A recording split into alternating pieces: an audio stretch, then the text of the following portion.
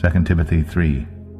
This know also, that in the last days perilous times shall come, for men shall be lovers of their own selves, covetous, boasters, proud, blasphemers, disobedient to parents, unthankful, unholy, without natural affection, truce breakers, false accusers, incontinent, fierce, despisers of those that are good, traitors, heady, high-minded, lovers of pleasures more than lovers of God, having a form of godliness, but denying the power thereof.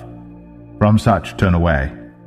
For of this sort are they which creep into houses, and lead captive silly women laden with sins, led away with divers lusts, ever learning, and never able to come to the knowledge of the truth.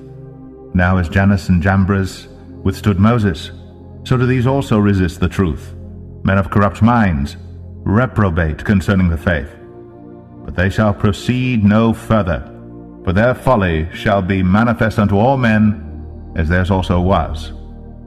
But thou hast fully known my doctrine, manner of life, purpose, faith, long-suffering, charity, patience, persecutions, afflictions, which came unto me at Antioch, at Iconium, at Lystra, what persecutions I endured. But out of them all the Lord delivered me. Yea, and all that will live godly in Christ Jesus shall suffer persecution. But evil men and seducers shall wax worse and worse, deceiving and being deceived. But continue thou in the things which thou hast learned, and hast been assured of, knowing of whom thou hast learned them, and that from a child thou hast known the Holy Scriptures, which are able to make thee wise unto salvation through faith which is in Christ Jesus.